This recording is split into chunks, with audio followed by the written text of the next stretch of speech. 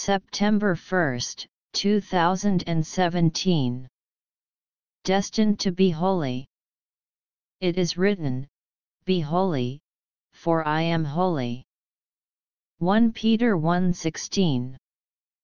We must continually remind ourselves of the purpose of life. We are not destined to happiness, nor to health, but to holiness. Today we have far too many desires and interests, and our lives are being consumed and wasted by them. Many of them may be right, noble, and good, and may later be fulfilled, but in the meantime God must cause their importance to us to decrease. The only thing that truly matters is whether a person will accept the God who will make him holy.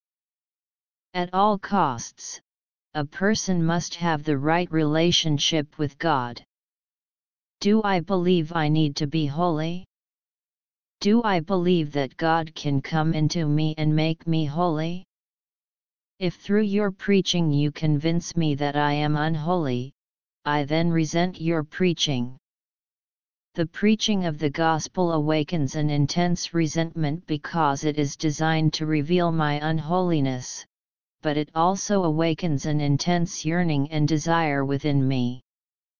God has only one intended destiny for mankind: holiness. His only goal is to produce saints. God is not some eternal blessing machine for people to use, and He did not come to save us out of pity. He came to save us because He created us to be holy.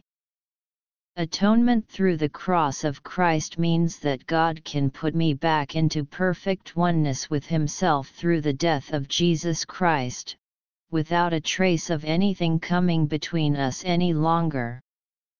Never tolerate, because of sympathy for yourself or for others, any practice that is not in keeping with a holy God.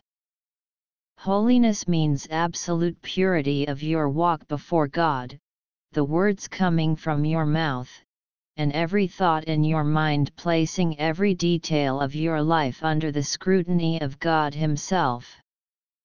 Holiness is not simply what God gives me, but what God has given me that is being exhibited in my life.